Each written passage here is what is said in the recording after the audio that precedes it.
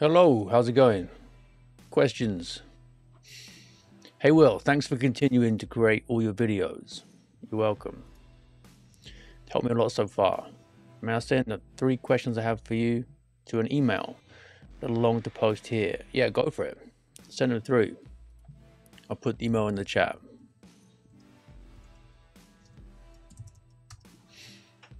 There you go. Send them to that one. All right, who else has got some questions? Hope everyone's had a good day. Freezing cold here, ice and snow everywhere. Still managed to get a bit of gym done in the garage with no heater. Soon warmed up. Every now and again I think about maybe upgrading it. But I think it's not really worth it. Nothing a little bit of effort can't solve. How should a father-to-be prepare for the birth of his first child?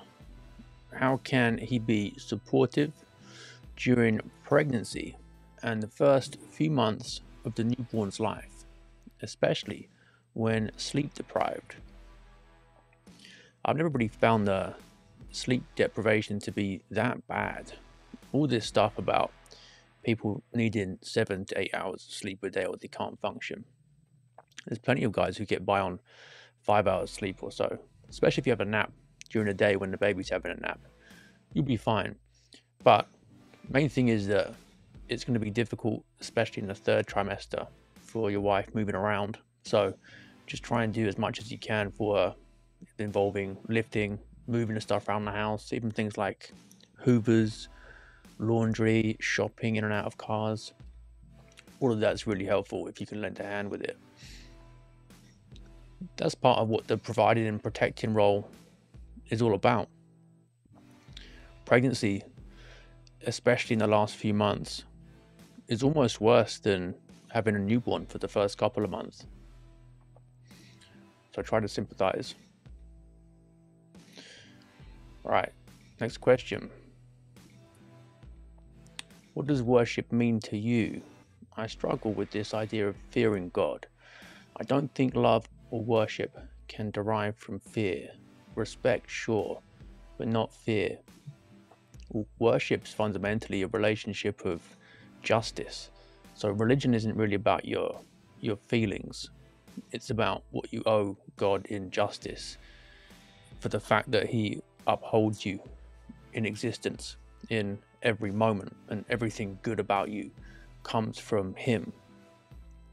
Where does the idea of fear come into it? Well, in the Gospels, we're told not to fear anybody who can just destroy the body, but he who can cast the soul into hell. So that's where the fear really comes in. And it's not as in phobia, like people often talk about fear nowadays. You know, I've got a phobia of heights or spiders or whatever. It's just this irrational fear that I've got. Instead, once you understand what God is and your duties towards him, and the fact that he is omnipotent and omniscient as well, so he knows everything that you've done that's bad, all your shortcomings, and also will mete out perfect justice. Well, that's where the fear comes in. It's purely rational. Now, you can love someone while also fearing them. Same idea, isn't it? Now, you say you don't think genuine love derives from fear.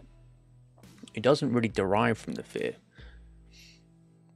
The love is what you owe God in justice and the fact that he's perfectly good, etc. The fear just comes as a consequence of who he is. The love isn't because of the fear. All right, next question. Does that answer that question, Jimmy? If not, let me know. I'll try again. What do you think of Jordan Peterson? And have you noticed he cries a lot? Yeah, I don't think he used to cry this much. I find the question funny. I don't find it funny that he cries. I think it's sad that he cries. He's obviously hurting somehow, like everyone who is spiritually sensitive but hasn't actually taken the plunge.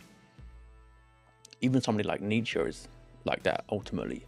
Spent his whole life searching for some kind of salvation. So what do you think of Jordan Peterson? I've mentioned a few times already that the main problem is the slipperiness when it comes to basic things like the objectivity of truth, which he's denied or evaded multiple times in interviews. The other thing is this vaguely spiritual but not religious worldview, and the tendency to reduce things to myth and metaphor. So I like Pascal's point, as I've mentioned a few times, that if Jesus wasn't actually resurrected, if it didn't really happen, then the whole of Christianity falls apart. And my sense is that Peterson wants to regard the resurrection as some kind of metaphor for self-transcendence. And the idea that you can save yourself is a big part of 12 Rules for Life. And that if you just tidy your room, then that's going to achieve something fundamental.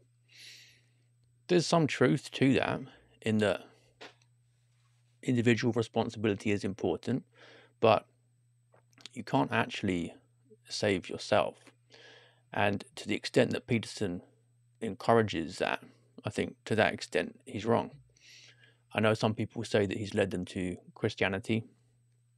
Brilliant if that's so, but there are many, many more people looking at him thinking, well, he's not Christian, so he must have a good reason for that. How do we define good and evil?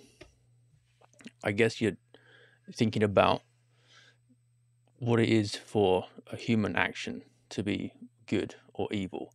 And that essentially is to do with natural law. So what is it about us as rational creatures that makes things good? Was action in conformity with our rational nature? It's what makes us flourish.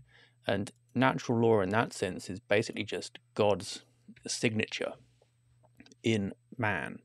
So what kind of thing have we been created as? And that is a rational animal who is ordered towards knowledge and virtue. And what we really want knowledge of is God.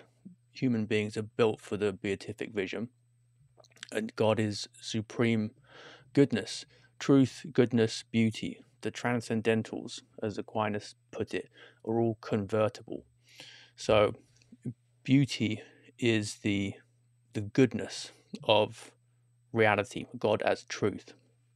So all those things are wrapped up, and that's what human beings are made for and what we're all searching for. And evil isn't a thing in its own right. We haven't got the Manichaean worldview where there's two equally powerful beings, one good, one evil, fighting each other.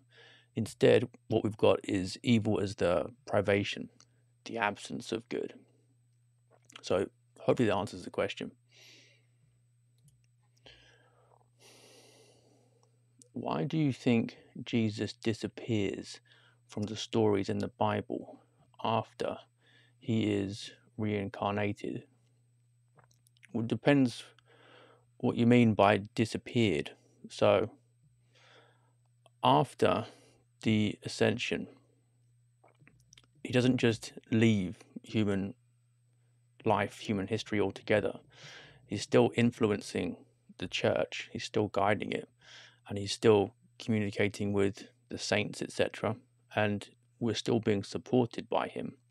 But the simple answer to that is that that part of the earthly mission is done. So after the resurrection appearances and everything's been completed, then that's why he disappears, but it doesn't mean he's gone totally.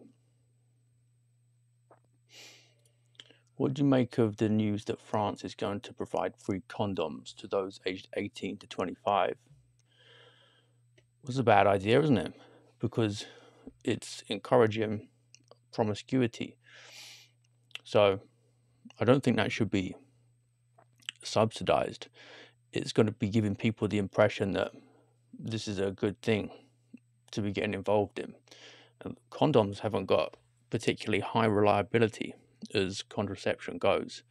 All contraception is degenerate, but what you'll see from that is, I would guess, probably a slight increase in fornication, and some of those condoms aren't going to work. There'll be some pregnancies and likely some abortions as well. That age group, 18 to 25, really they should be getting encouraged to get married and have kids, not use contraception. In a healthy country, you get a lot of people in that age range married. So I think they should put their efforts into that instead. The Catholic Church interests me, but I'm discouraged by the progressiveness of recent popes. How do you accept them?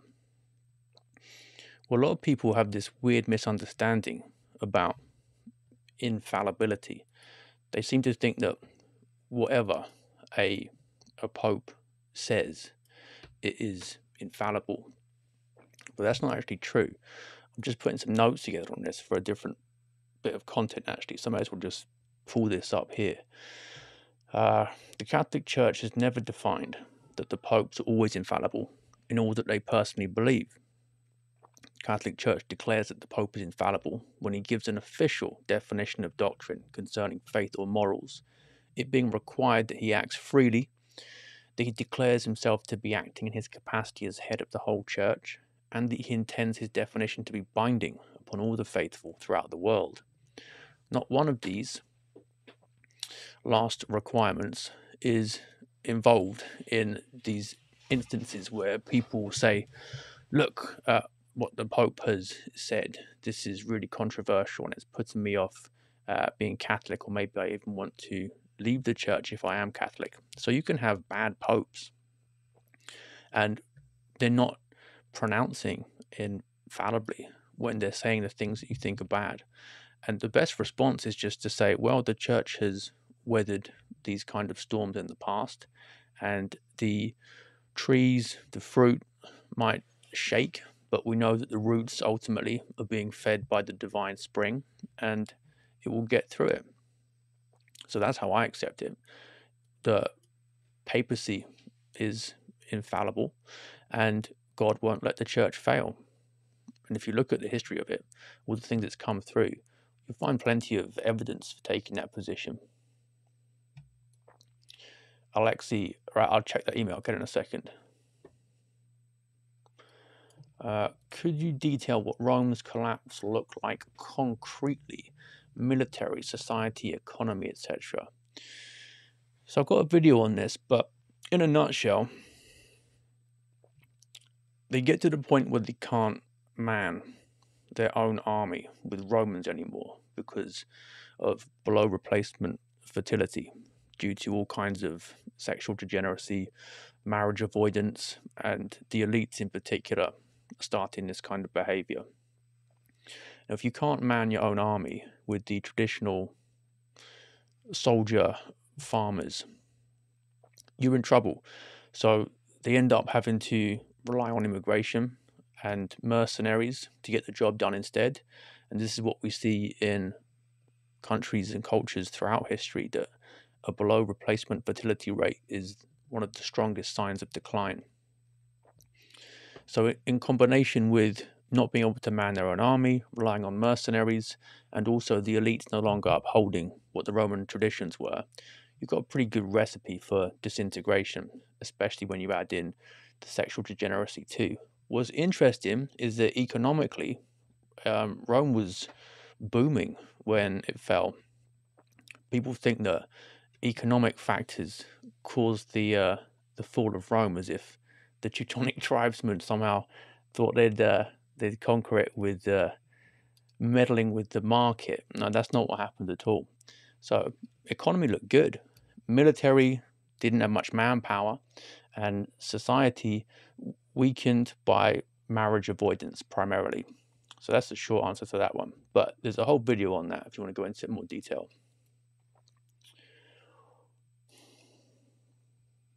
What words of encouragement could you give a couple struggling to conceive a child? And what are your thoughts on IVF? Oh, this is a tough one, isn't it? So some people, and through no fault of their own. And by that I mean they haven't put off having kids for so long by prioritizing careers that the fertile years have gone, can't conceive. And you need to just accept that if that happens as a cross to bear, and don't give up hope, don't give up trying, because a lot of people try for years and think this is never going to work, then it does. So use those as examples to inspire some hope. The other thing is that even if you never do conceive a child, your marriage is still really important and valuable just for you and your wife. So there's always that to focus on. And you're still called to loving self-sacrifice within the marriage, whether there are kids or not. So if it happens, great. But if it doesn't, focus on being grateful for your marriage anyway. I always wanted a large family, but don't think I'll be able to afford it, as I don't make much money. Kids aren't actually that expensive. So I've got number 7 coming, and the biggest shock is going from 0 to 1. And that's not even financially, that's just in terms of extra responsibility and not being quite so carefree. But kids aren't as expensive as people make them out to be. It's a very liberal idea that you want to limit the number of kids you have so that they can have all kinds of fancy gadgets and holidays and private school fees. But really, what's better for a child than all of that is another sibling, because they build that relationship. So my guess is you're probably overthinking it. I mean, if you can afford your rent or your mortgage and you're holding a good job down, and have you already got kids at the moment? 2, 3? Have you got a family and it's just you're worried about more? Crunch the numbers, and a little bit of extra food is involved. I had to get a bigger car when we went above 5 kids. That was a little bit expensive, especially now. You need to get a 9-seater. So cars can be irritating. But if you're willing not to go on holidays abroad so much, then you'll be able to afford it. What you'll find generally is that the more you go with God's will, the more you follow natural law, which means big families, the better your life's going to get. And there's a kind of wealth involved in having lots of kids that no amount of money can replace anyway. All right, next question.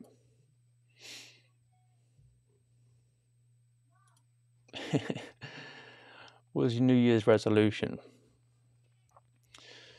Read a bit more of the Bible each day, and then say a few more prayers each day, and then also try to reduce screen time. I found ever since making content online, a mixture of different platforms, that it's easy to get sucked in to just doing too much, especially with smartphones. There's always something you can be doing.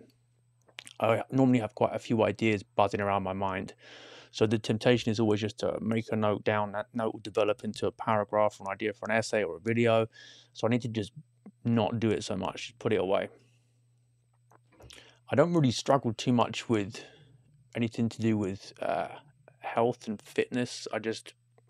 Once I make a plan, I can just stick to that relatively easily. But it's more about restraining myself rather than forcing myself to do things.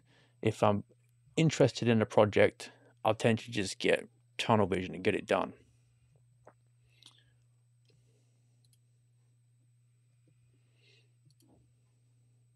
How can a husband be there for his wife during a time of major grief or a health scare? Too easy to feel helpless. We'll try and be there physically. That's the first thing. And then ask her what she needs. Say a prayer for her as well.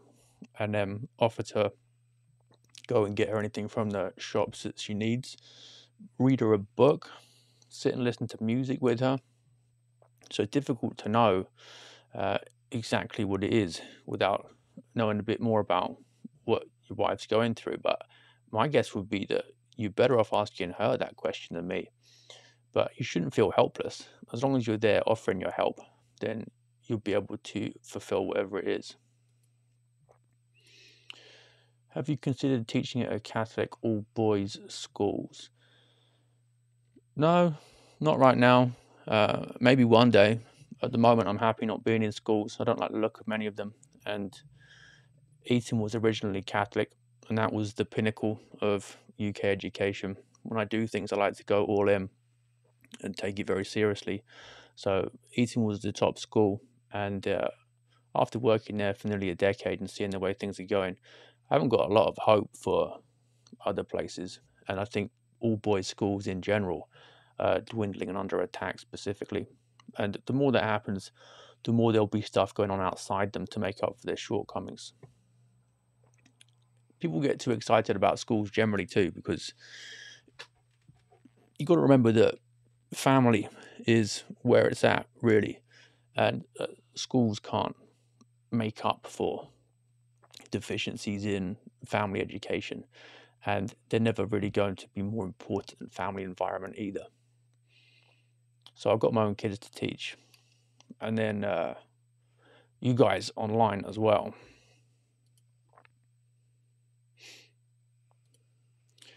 I respect the Orthodox Church, however, I still can't get my head around the fact that they allow their priests to marry. What's your opinion on this, and on the importance of celibacy for priests? Well, family responsibilities are pretty heavy, so the Catholic Church is right to say that priests can't marry because their attention is going to get diluted in either direction, so they won't be doing either job properly. The priest is like a father to the family of the parish, if you like. So it's an acknowledgement that we don't want him being spread too thin. The Catholics and Orthodox agree on most things. The real root disagreement is the primacy and infallibility of the papacy. Someone asked me about this a while ago. I got that Substack with the 8 reasons I'm not Orthodox. Jay Dyer did a stream, and there was about a 20-minute section on my list. I haven't actually watched it yet, but if you guys want to check that out, then he'll probably have some responses to the stuff that I said, if you're interested in getting into that. I'm interested in converting to Catholicism. Is there a particular church mass I should aim to attend? No, I don't think so. So Novus Ordo is a valid mass, so is the traditional Latin mass. Some guys really prefer the atmosphere of the TLM because they feel like it's got more reverence to it. I mean, it's in Latin for one thing, so it's not your everyday language. That separates it off with this aura of sacredness. But if you haven't got one near you, just go to the Novo Ordis Mass. That would be fine. If you're 35 and single, what would be more aligned with natural law, marrying a 30-year-old or a 20-year-old? Well, natural law doesn't really come into the age, so you want to look at things like compatibility and how well you get on with them. Either could be good. 20-year-old is likely to have more fertile years ahead of her if your priority is having as many kids as you can. But I'm not saying that the 20-year-old is automatically going to be better. You need to look at the virtue of the woman as well as just the age.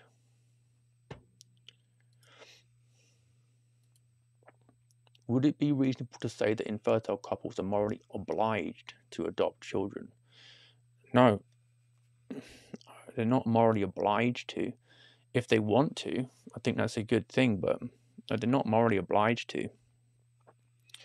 You can even have couples who are married and could have kids, but instead decide to have a chaste marriage. And they're not using contraception. They're just chaste the entire time. So you can get a celibate marriage. I think that's very, very rare, but is possible. Having said that, I think people who are infertile, it is good to explore adoption.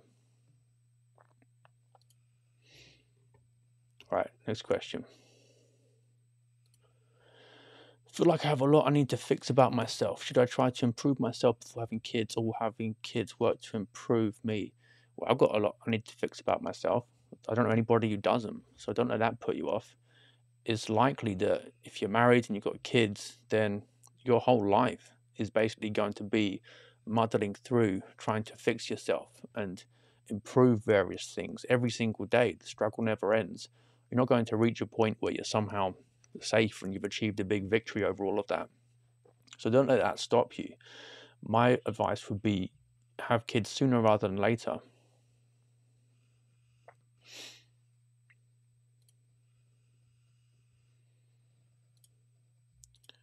Single man who grew up with the faith until 18, then lived in an atheist feminist way. Yeah, those two things normally go together until mid-30s. Now understanding why Christianity is the way. Advice to live virtuously from now. Well, we can start with pruning back and hopefully eliminating any bad habits that you built up over the last decade and a bit. So, content consumption, TV, film, music. What kind of things have you been accustomed to there that actually you probably shouldn't be watching, listening to, or reading? There's that line, isn't there, from Jesus that if you're not with him, you're against him. So I'd be careful about the kind of things that you're putting into your mind or in front of your eyes. Is it with or against? And then choose accordingly. The other thing is, rather than just cutting things out, what habits do you need to build? I'm guessing that you're probably not in the habit of praying regularly. So when you wake up in the morning, prayer, gratitude, grace before and after meals, prayer before you go to bed. If you're Catholic, say the rosary every day. Try and read a bit of the Bible or some kind of spiritual text every day. That would help as well. And that's probably quite a lot of work to be getting on with for now. But if there's something else you want to note, hit me with another question. How do you celebrate Christmas without lying to your kids about Santa? And what's the best way to deal with family members and other parents who don't understand? Just tell them Santa doesn't exist. My kids know it doesn't exist. If you lie to anyone, it's bad. But if you lie to your kids about that for, what is it, a decade or something? Most kids just figure it out when they're about 10. Then they're going to be thinking, what? He lied to me for a whole decade? Maybe he's lying about God as well. Maybe he's lying about the devil. So just tell them there's no Santa. And if the family members don't want to play along and they want to insist there is, then just tell your kids that they'll soon find out there's no Father Christmas, but the family members are doing it because they think they're being kind. They think it's sweet. But you guys know together that we just have to shrug it off and let them have their game. But most family members, if you just tell them straight that you've told your kids there's no Santa, they won't want to keep it going. What is your advice on staying motivated to do things like working out when it's so cold outside? I don't know if you hear at the start of the stream, but I was saying that I just managed to get in the unheated garage today and do something. I would just put an extra jump on, get out there, get moving, and then once you've gone to the trouble to actually start the ball rolling, you won't want to go back inside and quit. For most guys, it's just about keeping momentum. So I always try and do a little bit of training every day, even if it's just something tiny like a set of chin-ups. Then at least you've gone in there, you've done it. Because the way that people get into the bad habits is that they'll just let a few days go by and it'll turn into a week, then 2 weeks, and then they'll be thinking, oh, really messed up now. And it feels like you've got to get the whole thing moving again. So consistency, even if it means minimal effort, just small things, keep that going. But having said that, I do some things that are quite weird sometimes. So for example, if I've got no other option, sometimes I'll just train from 11 p.m. till midnight in my garage, all by myself, listening to Gregorian chant. And I think, this isn't normal, is it? But does it really matter? No, it doesn't.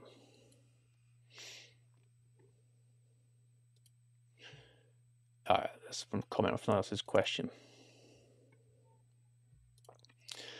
In America, it can cost a fortune to pay for healthcare for one's kids.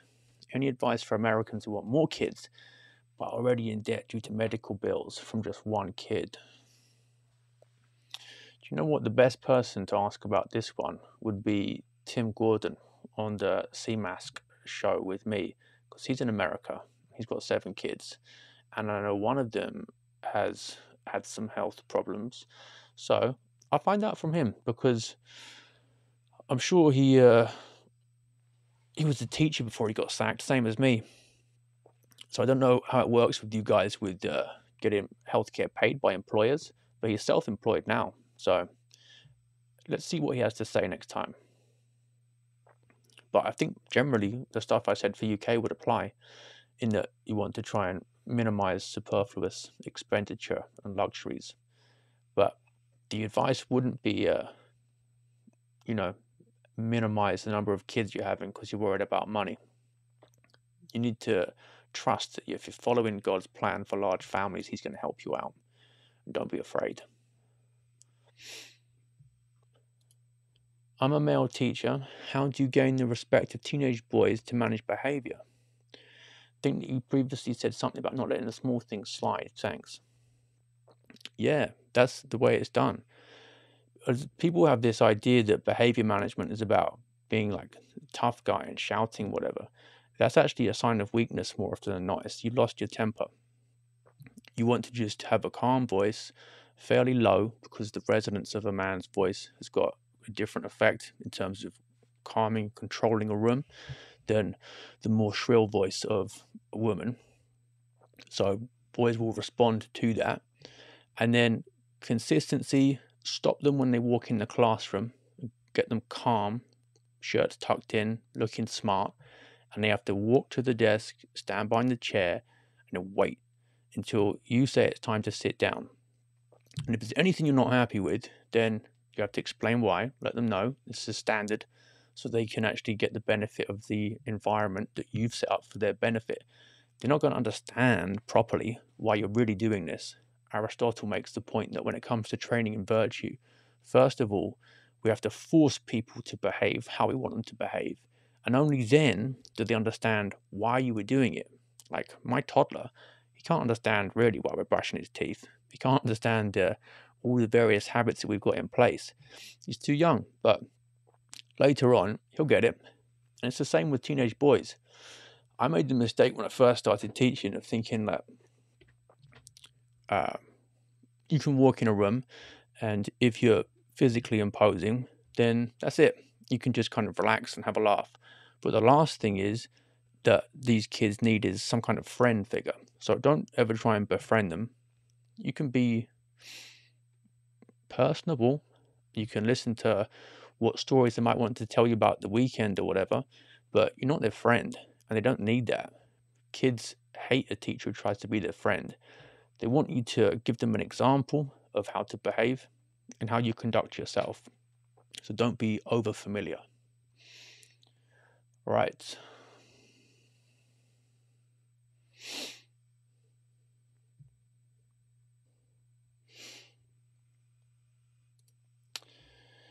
Isn't individualism the best safeguard of monogamy, increasing opportunity cost, and therefore family? Thanks for being on the leading edge in many respects. Individualism as the best safeguard of monogamy. I'm not quite sure what you mean exactly by that. The family, in terms of divorce being wrong, for example, is the best safeguard of monogamy, because it means that it's your only option for sex, it's lifelong marriage. Individualism in the sense of liberalism, as in doing whatever you want, meaning that if you've had enough of a relationship, then you are in charge of your own life. You can just walk out. And as some liberal academics have termed divorce, it becomes an act of the liberal imagination. Then in that sense, it doesn't safeguard monogamy. It means there's a kind of license for promiscuity instead. If that's clear, let me know. If not, rephrase the question for me so I understand exactly what you're saying there. What's the best way to have intimacy with your wife without having more children and not using contraception? Do you just pull out before ejaculation? you can just use the natural family planning approach, which is your wife's only fertile for 6 days out of her cycle. So you can have sex the rest of the time, but not those days. If you're not looking to have another child, that's good for you because it can actually increase the intimacy, because building that bit of chastity into your relationship actually just increases your control over the whole thing, and you get to know her body better anyway. So I wouldn't use contraception. Natural family planning's got higher reliability than something like condoms anyway.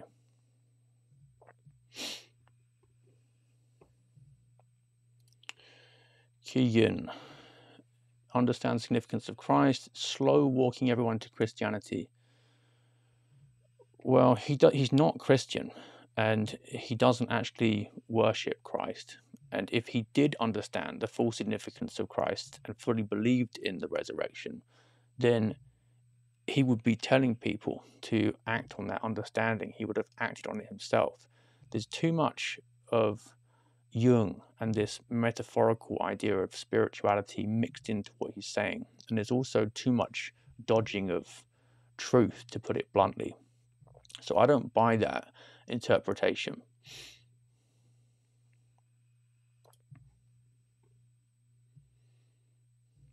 With respect to less screen time, do you have any general thoughts on Heidegger and his notion of Dasein, and how technology and modernity both deracinates and upsets our sense of being? I think that more and more people can basically live their lives in a fantasy realm. Yeah, I think it is uprooting.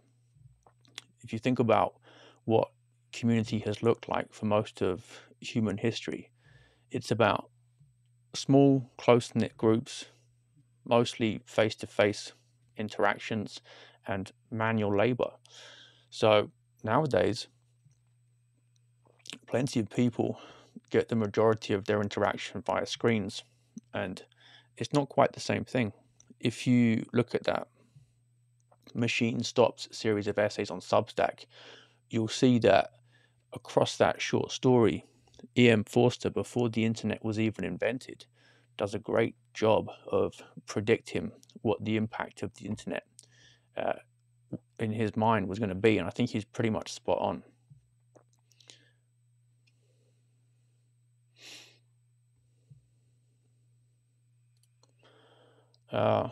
Which school do you think is the best in England? Do you think it's Westminster, perhaps? I don't know. Probably not. I think they're all very similar. I wouldn't worry too much about it.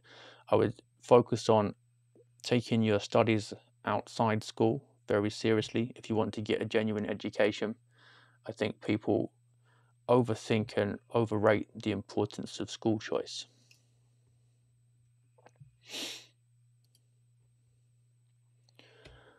What's your opinion on controversies surrounding parenting, such as smacking as a form of punishment and pressuring kids into skills, recreational activities, as opposed to letting them choose? Well, some kids need physical discipline, others don't. And I don't think you should be pressuring them into skills-based or recreation-based activities too much. You want to follow what the natural bent is most of the time. Find something that the kid is interested in, has some kind of aptitude in, and then encourage them in that and let them get the self-esteem boost from excelling in something if they manage to put the effort in, and if it's something they've really conquered and it's difficult. But if you're always just going against the grain and trying to turn a kid into a sportsman, say, when he's not really, and he's actually more gifted in something like, who knows, mechanics or programming, then I think you're largely wasting your time and probably worsening your relationship with him. Andrea, horrible answer. What was it to? Tell me which question it was. Can't remember. On Twitter, you stated all Jews should become Catholics. Can you elaborate? Yeah, it's Catholicism is true. So you want everyone to be a member of the one true religion. If you don't, then why the truth is what everyone needs ultimately. So that's the answer to that one. Viagra is playing God. No, it's just like when you get a broken leg, you can get a splint to fix it so you can walk. If you've got a penis that doesn't work and someone's got some technology to help it work and fulfill its natural function, then go for it. It's not contrary to nature in the way that contraception is. It actually aids conception. So it's definitely not playing God any more than fixing someone's broken arm is. Is it possible to find your calling in your 30s? What would you advise someone who doesn't yet know what their calling in life is to do in order to find it? I think some people find it later in life than their 30s, so it's definitely possible. If you're Christian, then plenty of prayer, I think, will be helpful in finding your calling. You've also got things like have an honest look at what your actual aptitudes and interests are, and your calling is unlikely to be against those or somehow radically different from them. Talk to people who know you well as well. If you've got different ideas about what you're supposed to be doing, sometimes other people see stuff about yourself that you don't. But yeah, it's not too late. Do you think there is some deeply profound insight to me as a young man checking out society due to cultural subversion, yet no one directly targets the problem? I'm not really a big fan of the subversion idea. I know it exists, but people tend to point the finger and say, those people subverted us. Well, you get subverted if you're susceptible to it. And what makes you susceptible to it is sin. Strong people, strong cultures don't get subverted. You can look at the Amish, for example. They haven't had much problems with subversion, like with porn, for example, because they haven't got TVs, they haven't got smartphones. So, is cultural subversion a thing? Yeah, but why is it? Well, because of sin, really. So, why is suicide related to it? Well, if people need God, ultimately, that's the only thing they can get any fulfillment in, and they're not turning to Him, and that problem's being worsened by the fact that the education system or family life or peer group isn't helping them find Him either, then we're looking at a spiritual symptom. If there's despair, for sure.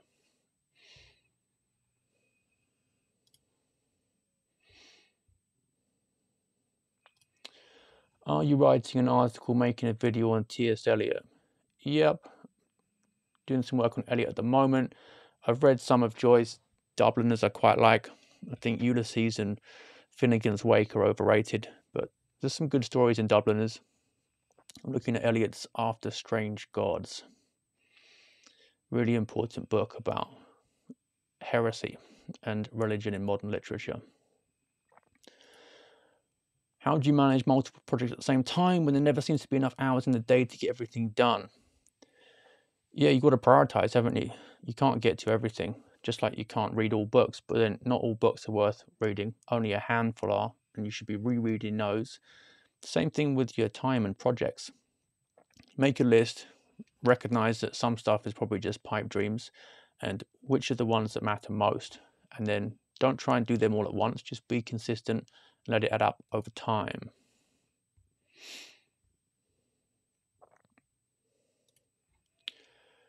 Douglas Murray's work. I met Douglas, he's a nice guy.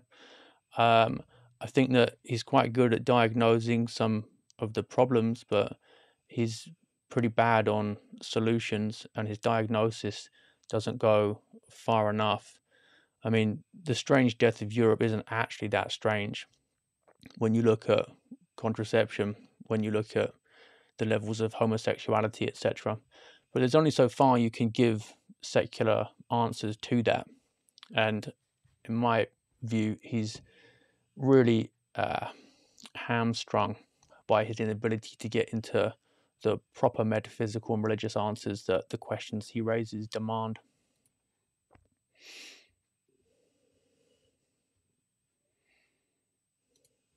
Oh, Andrea didn't like the Viagra answer.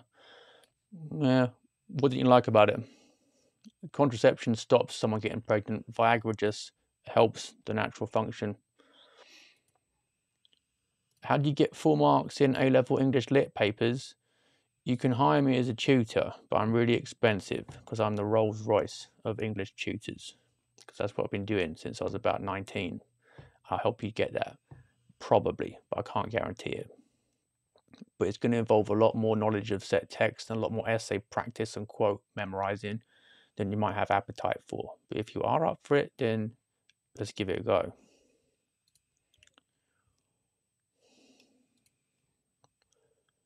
Is A-level English Lit worth teaching? Marxism and feminism often seem to feature prominently. So what? You can teach Marxism and feminism, and the syllabus says that kids have to know the arguments for and against. So when I taught those, it always used to be just fireworks. I just hammered them, saying, and here are all the stuff against them you probably never heard before. And then kids would be walking out knowing top 10 arguments against feminism, having probably never even heard one argument against it. And then you also want to steel man it as well, so make it sound as good as possible.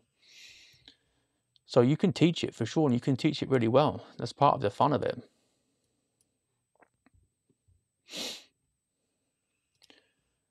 Denial of our bodies is blessed Trinity. I'm not following you there. Have I seen the Christian film Silence? Nope, I will check it out. 2016. Thoughts on Dostoevsky's Underground Man? That's the first Dostoevsky book that I read. I was at school, I think, when I read that. And that really got me into him. Crime and Punishment next, then Brothers Karamazov, and really enjoyed it. So if no one's read that, I think you should go for it. There's that bit when he talks about being horribly sensitive, easily offended. And that's such a great prophecy almost of what liberal man ends up as we can see in Woke, which is the full flowering of liberalism. What is the most based Christian denomination beyond Catholicism, Orthodox? I haven't really thought about that too much, to be honest. Those are the two that have got most in common. Orthodox and Catholics agree on most things, bar the papacy as the main one and some other details of doctrine. So I don't tend to argue much with Orthodox guys because other than that, there's not a lot to argue about.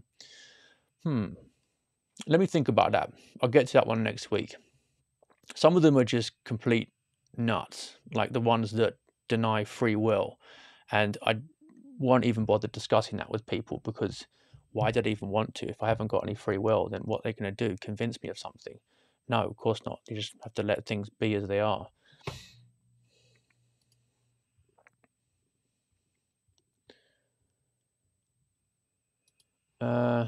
Religion is a product of mental illness.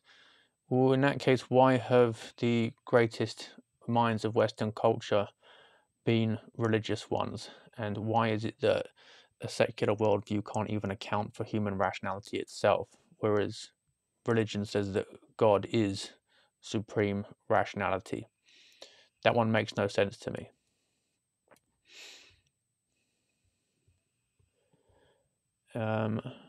English Lit A-level put me off literature. Great Gatsby was rubbish. I keep meaning to do an essay on The Great Gatsby. I've got a YouTube short on it. That's actually a good book, and it tells you some important things about feminism and also manhood. So Tom is what I like to call the effeminate alpha. And you can see that because he's too weak to control himself sexually. He's a poor husband because of this. He's the one that most kids reading that book will think is impressive because he's muscular, etc. But that book predicts a lot of things that go wrong in modern liberal society with this confusion between love and romance. Love is about willing the objective good of another person, and romance is just this squishy feeling that you can fall into or fall out of, and it's not really about willpower. So, of the books you've listed there, that one's got some potential, but I agree, there is some stuff on the syllabus that is not worth reading. Right, I've got to head off in a second. Why is Catholicism the only valid religion in the world? Well, Islam is good in that it is monotheistic. So is Judaism. So we can get to that point with just philosophical reasoning, monotheism. But then Christianity in particular, you've got the fact that the resurrection is the ultimate bedrock of it. That's the thing that you have to confront. Muhammad's got no proof of his divine purpose or message. There's no miracles. So that's another difference between the two. But whenever I get this question, I just say, go straight to the resurrection. Look at the alternatives to believing in it. What are you going to have to believe if you don't believe in the resurrection? And then why is it the only valid Christian church, for example? Well, we've got the fact that Christ built his church on the rock, Peter, and then the papacy develops out of that. And it's absurd to think that God would communicate with mankind, having created him, institute a church, and then not guide it, not direct it, and just leave people to argue amongst themselves and end up in the situation we've got with Protestantism, with 39,000 plus different denominations, all claiming they're right, and people just having to make their minds up. All right. Thoughts on Pentecostalism? Not the true church. Growing up as a Mormon, Catholic seems to be more liberal by comparison. There's some liberal strains in Catholicism for sure, and that's a problem, isn't it? But that's because the tradition hasn't been communicated properly or followed properly. It doesn't mean Mormonism is actually true, whereas Catholicism isn't. Matthew Raphael Johnson. Yeah, I did an interview with him, and I want to speak to him again soon about agrarianism. So if you haven't watched that interview, go back and look at it. Like I said, most like the orthodoxy guys, I agree with pretty much everything they have to say, including Jay Dyer and anyone else who's going to be just giving standard orthodox views on things. There's a small number of points that Catholics and Orthodox disagree on. Right, last question is, in my early 30s and only now considering family, do you think it's too late in life to get married? No, definitely not. Get married now, you're still young, early 30s, and then you've got a long life ahead of you, so you shouldn't be thinking like that at all. Okay, guys, that's it. Nice talking to you, and I'll see you next week. Take care. Bye.